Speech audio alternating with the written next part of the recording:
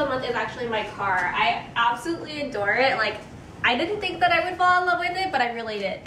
So, okay, we let you inside. I know it's super messy. It's like of a college student. In the steering wheel, we have all the features of having accessibility of not touching the center, media center thing, and then you could also hook up your phone in order to make calls directly, like voice command type thing. So if you have Siri, I mean, it works out too, but I mean, if you don't have something that works out like that, you just Bluetooth it, and then you press this button, and then you say who you want to call, and then it calls for you. And then obviously you have your cruise control and stuff like that. I never really used this button. I don't know what this one is, to be honest.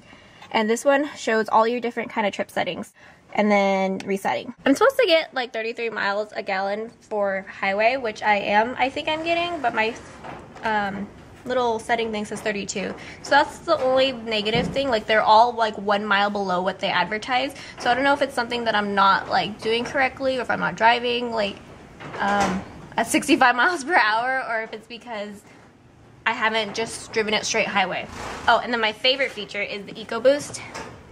So sometimes it'll have, like, say you're going straight through traffic and you want to get the best mileage for it, so you just click this, and then supposedly the guy said that it's supposed to get like up to 40 miles per gallon.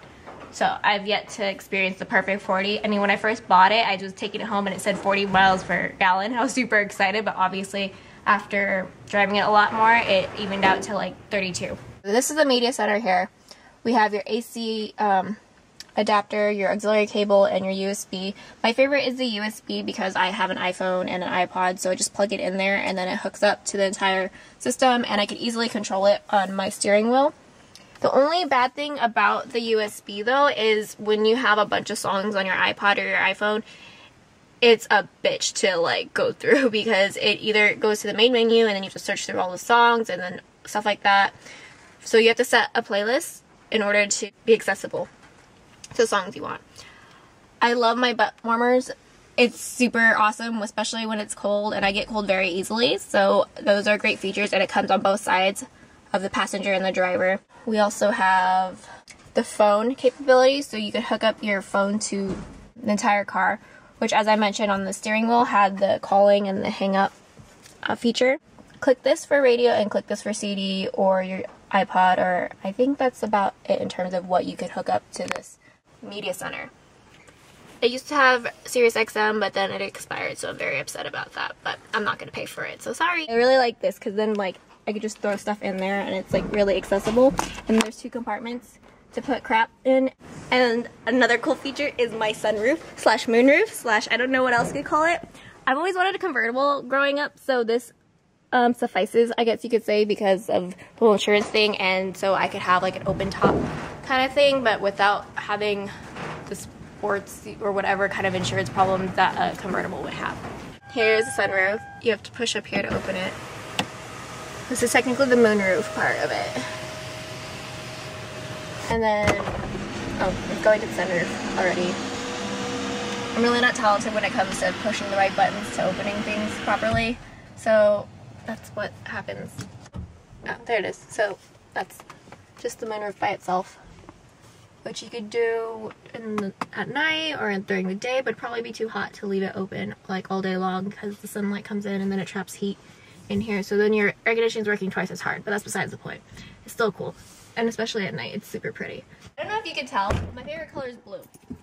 So the second best thing about the car is that it has blue lighting. It would show it properly. So I got blue here, and oh, and here too, blue. I used to have a BMW and it was orange and I really disliked it. That was one feature I would have changed about the car because I didn't like the lighting in it. So I was super excited when the Hyundais have blue colors. And in the back, we have more cup holders, and this comes down. It's perfect for the drive-in, so you could just set this down and you could have all this space and you could lay out. And I guess you could technically go camping in here too because of the amount of space it has. It looks really small, but actually fits a lot of stuff. And my car is so special that I've only seen it once on the freeway. Finally, here's the trunk space. Clearly I have a bunch of water bottles and other stuff to hold it. It did come with a first aid kit, which I would highly recommend to get even if you have to make it yourself, because you never know when you're gonna need band-aids or any other stuff in that. It did come with the cover, so I would definitely recommend getting that, so that way you could hide the stuff that's in the back seat or in the back of your car, just to protect those kind of things.